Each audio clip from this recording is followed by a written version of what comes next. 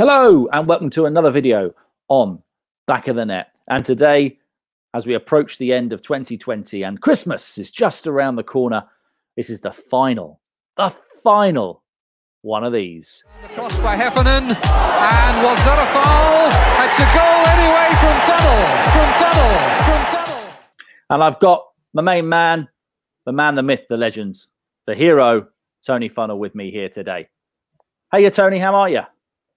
Very well. Merry Christmas. Oh, Merry Christmas to you too. Yeah, all of you at home, hope you're looking forward to digging into your Christmas dinner. One thing, Tony, I wanted to talk to you about straight away, a bit of topical AFC Bournemouth news. I'm sure you're looking forward to your Christmas dinner, but one thing we don't want to be hearing about is people having a little nibble on the pitch, do we? No, that's right. No, definitely not. And Jefferson Lerma, AFC Bournemouth's midfielder, has been accused. It's been alleged that he's had a little bite at a Sheffield Wednesday player, which is a bit odd because we played Sheffield Wednesday a little while ago, so this has kind of come out at an odd time. It has been pointed out to me, Tony, that we are due to play Sheffield Wednesday again quite soon. So I don't know. Am I thinking too much into that, do you think? It seems odd that no one's picked this out before. I mean, was that a game that you saw on the telly? I did. I watched it, and I've even gone back and I've watched a replay. I thought you would have done, yeah. Yeah. And there's a bit of, I mean, there's some fairly heavy pushing, but I didn't see any biting. No, I mean, I've no doubt he did some scrapping, but I couldn't see him biting. But I suppose, I mean, I've only seen it through one camera. I wonder that's it, yeah, there's so many cameras. And I suppose that's a way that the football has changed now, isn't it? I mean, when you were a player, you didn't, the majority of games, probably, almost all your games, you wouldn't have had a camera at, would you? No, definitely not. You know, there's cameras at every angle now. So, I mean, it was great in my day, especially, well, not for me, but for defenders. Yeah. Because they could give you an elbow, they could kick you down the back of the legs. Yeah. I think Tommy Heffernan's probably watching this, rubbing his hands together, getting all excited, Tony, at those words. That's it, yeah. Yeah. Yeah. And I suppose as well, sometimes, I mean, I know you're not the type of player to do it, Tony, but for the odd striker, you know, they might want to give a little elbow before they shoot off and you know, you wouldn't get away with it now, would you? No, definitely not. No. Is the game better off, Tony, for it or not? You tell me. I don't know. I do think there's too many cameras. Yeah. And I'm still not convinced on VAR. No, goodness. Let's hope that's not. You know, the game stopped too many times. Yeah. And we're always in doubt. Have we scored? Was it offside? Yeah, it's not a fun sense of anticipation, is it? You know, it just sucks the joy out of it completely. I completely agree with you, Tony. I do think there's more people that watch a game and with normal circumstances they'll be jumping up and down when the goal's gone in, and they hesitate, they wait. Yeah. And that takes a lot of enjoyment out of it. It does, and there's nothing more crushing, because I've been there, than to jump up and go, yes, and then turn around and go, oh. You know, because the first thing you do, I mean, the first thing we've done for years, isn't it? We celebrate, we look over at the linesman. Oh, he ain't got his flag up. We look at the referee. He seems fine. Yeah, hey. But now there's that whole extra bit. I mean, thankfully, we haven't got it in the Championship at the moment. No, probably what's happening is the referees and linesmen are saying, hang on a minute, let them all give a good cheer, get them all excited, and then we'll go to VAR. That'll mess them up. Yes. Stockley Park, are you ready? No, we're just going to wait until they've settled down, and then we'll upset them. Yeah, completely. Yeah. Okay. Right. Well, one thing that doesn't upset me, Tony, is the final look at our league table for 2020. So here is your top 5. Little movement for anybody in the final show of the year. That's especially true of our Nige, who's sticking in 5th. Jamie is another non-mover, holding on tightly to his end of his Christmas cracker in 4th. Paul Bellamy is making himself comfortable in 3rd. He's got his slippers on, the cocoa's ready. He's not going anywhere as he settles down to watch Die Hard. Yes, it is a Christmas movie. Zachariah has dropped a spot From first to second, no doubt weighed down by all those Christmas cards and fan mail he got last week when he was top. But at number 1, you can't keep a good cherry down for long, and Alan greets Christmas Day top of our league. And that is the last look at our league that we're going to see in 2020. We'll be back again when you pull all those Christmas decorations away in 2021, just hoping that we can return and do more of this and that there is football. God, please let there be football.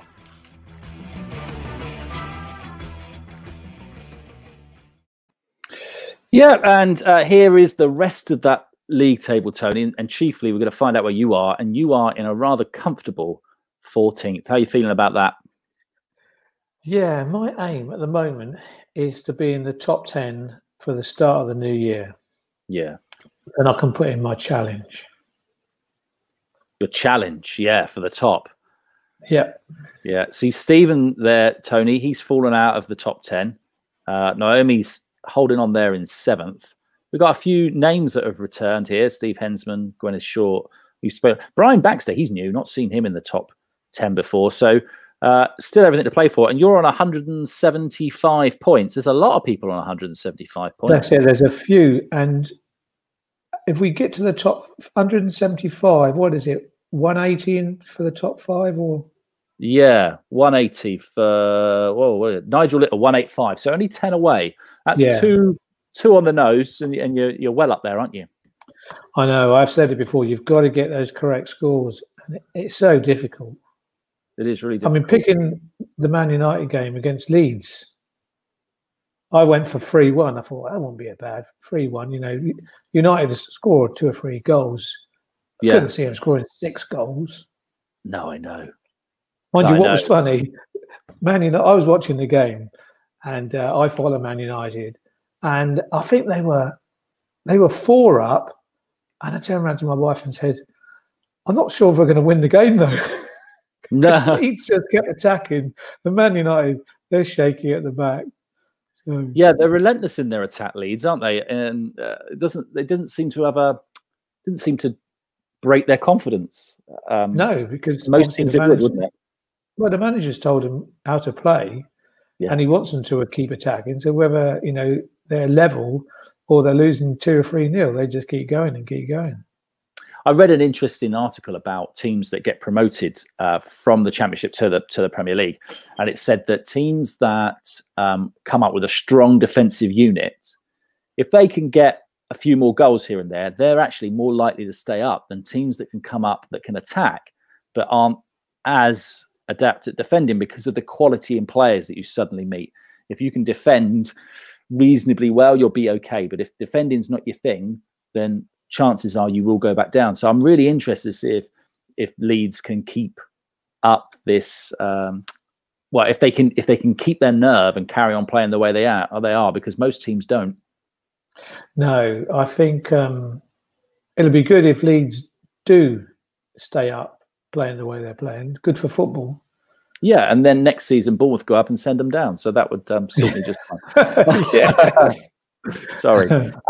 One thing, Tony, I just noticed you gave a wonderful piece of advice last week to all our friends out there in YouTube land to get your predictions in early. But something a bit funny has happened this week, Tony, that has actually possibly put people in a dangerous position if they took your advice. What's happened, Tone? Yeah, well, what with the Bournemouth game being cancelled, I've already, the first day I found this out, I WhatsApped my family to say, if you put your bets on early, the Bournemouth match has been cancelled, so you've got to repick. Yeah, that's a shame. I shouldn't have done it. I shouldn't have done it because they're ahead of me. What am I telling them this? You could have got one over them. There we go. You're just such an honest guy, Tony. That's your problem.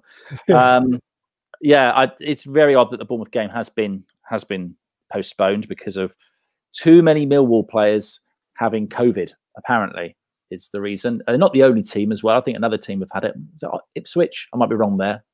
So I might need to check. But it is a bit disappointing for anyone looking forward to a bit of cherry action on Boxing Day. But they've got Brentford, coming up a couple of days after. So, extra rest. That's right, yeah. And not many footballers get Boxing Day off, do they, Tony? They don't. I'm not quite sure if it's a good thing or a bad thing, because although it'd be nice to spend that Boxing Day with a family, you are used to be playing football on a Boxing Day. And we said at the very start, the Championship is a long, hard slog. You don't want to start playing catch up with too many games in quick succession later on in the season. No, you don't. No, you don't. Unless you're sitting pretty at the top, in which case, we'll take the games in hand. But, at the moment, we're not quite that secure. Right, we'll have a little look at the games we've got coming up. So the first game, Tony, here is we've got Aston Villa against Palace. Now, the Villains, they faced Palace after they got a win at West Brom. And Palace took a battering, didn't they, against Liverpool? Yeah, I mean, Villa, their last 3 games, they've done quite well. And Palace got a hammer in against Liverpool. I could have egg on my face because these are the obvious things you talk about. But I am going for 2-1 to Villa. Yeah, I feel like they've turned a corner a bit now. I agree with you. 2-1, Tony. We'll move along here. Fulham, Tone, they've got quite a reputation at the moment for drawing a lot of games. And they've drawn their last 3, Yeah, and Southampton, they can be ruthless, can't they? Yeah, I think Southampton will be too good for them, too strong. And I'm going for 2-1 to Southampton. Because Fulham have been scoring the odd goal, so...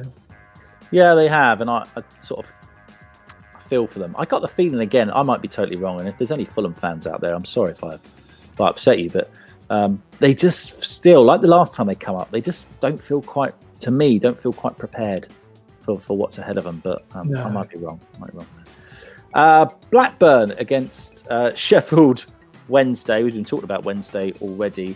They have a lot to do, Sheffield Wednesday, to get out of the situation they're in. Blackburn are probably going to be the favourites here, but what does Tony Funnell think? Tony? Yeah, I mean, Sheffield Wednesday, obviously, they'll be hard to beat because they'll stack their defence and it'll be hard to break them down, but I think Blackburn will be too good for them. And they do score goals, Blackburn, so I'm going 2-0 Blackburn. Yeah.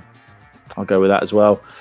Interesting you talk about stacking the defence, Tony. We talked about Bournemouth against Luton. We did a little preview for that, the two of us, and they did exactly what we thought Luton would do. They really made it tricky for Bournemouth, 5 along that back line. How do you play against teams like that? I don't know. This is an interesting one, Tony. A bit of a joke in here. We've got the birds against the bees here, birds and the bees. What can I say about this? Cardiff and Brentford, both strong teams. What do you think might happen? Yeah, I do see a bit of Brentford in their last game, and they look quality. A couple of moves going forward are really class. I'm going for 2-1 Brentford. They're doing really well, Brentford, aren't they? Really well. They picked up recently, Yeah. It just shows you, doesn't it? If your spine's quite strong, if you lose a few players, it doesn't matter too much. It does matter, but you can find a way. And another 2-1 Tony, fantastic. And we're moving down now to Barnsley against Huddersfield.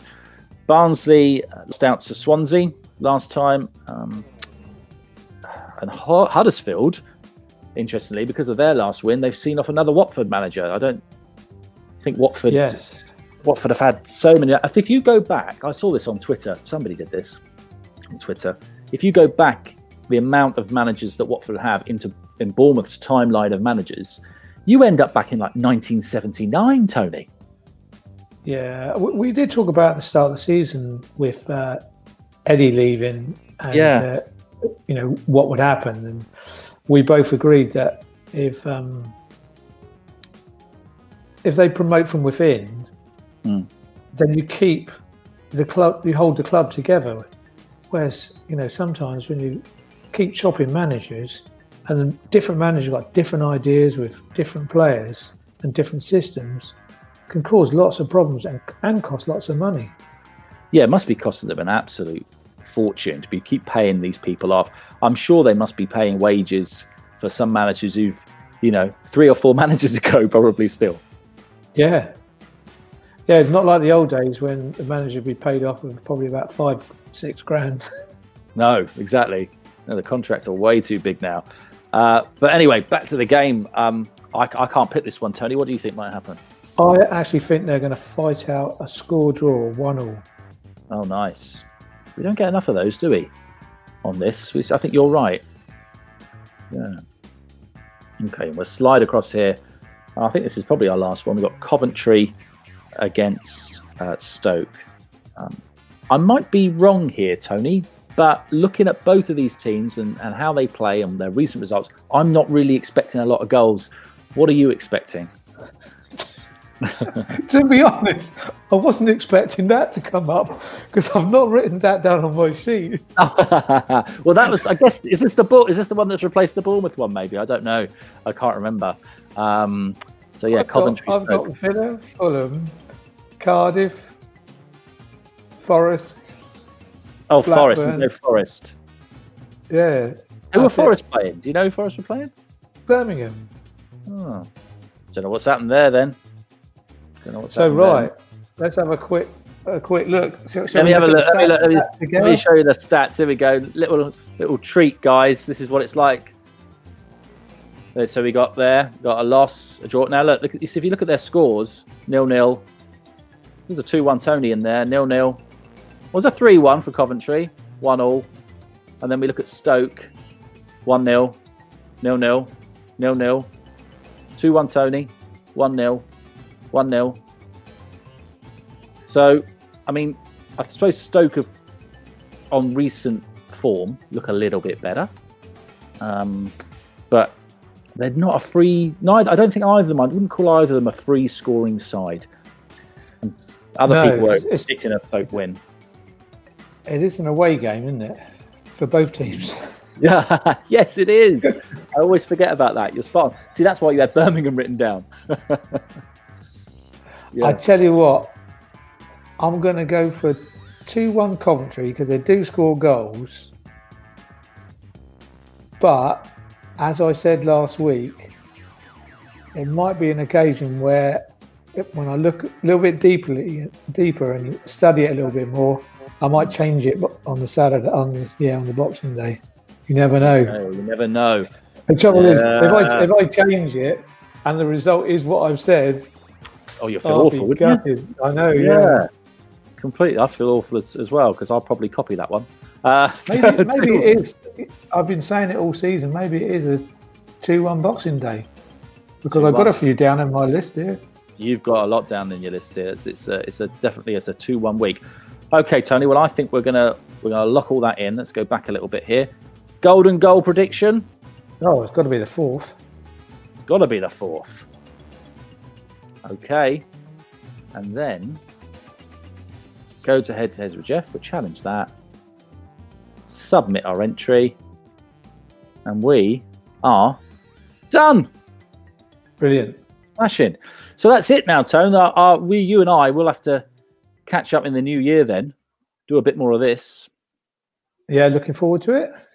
Well, I'm really hoping, Tony, that I remember you and I, we did last March, we sat down and we did a Funnell Forecast that never saw air because we were talking about games that never happened, did they? Because no, that's right, no. Because of the COVID restrictions that came in, we went into lockdown, and there is a murmur of this strain out there that might cause us to go back into a lockdown situation. I don't know how that would affect football. I'm really hoping it doesn't affect football too much, but you're already seeing games like Millwall being called off. It is a little bit annoying. I'm trying to use a nicer word than the one I want to use. What do you think, Tone? Do you think we're going to be all right? Yeah, I don't think, hopefully not too many games will be cancelled. I think it is understandable if just say, for instance, if it was Bournemouth that had 2 or 3 players down. Yeah. And not all these clubs have got big squads, have they? No, they haven't. So, I don't know what the conditions have to be for you to cancel your game. Yeah, I think it's a weird scenario because you've got 2 things going on here. You might have some key players out. You might also have your team that you're playing, the opposition team, turn around saying, "Do you know what? Don't actually want you anywhere near us at the minute because you're riddled with it." That's it. Well, true, because those players that have got it have been training with the other players. So maybe it is only if one or two at the most, whatever, and that's it. You have to cancel it for the safety of the other team. So yeah, I suppose what we can say is, for the best part of a year now, we've been behind doors for a lot of football. So maybe worst case scenario, fans.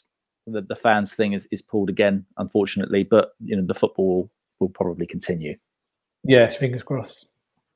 And on that note, Tony and I are both wishing you all a happy Christmas and making sure that you are, please, safe and together. Any final words, Tony, before we go? No, exactly what I was going to say. Merry Christmas and stay safe.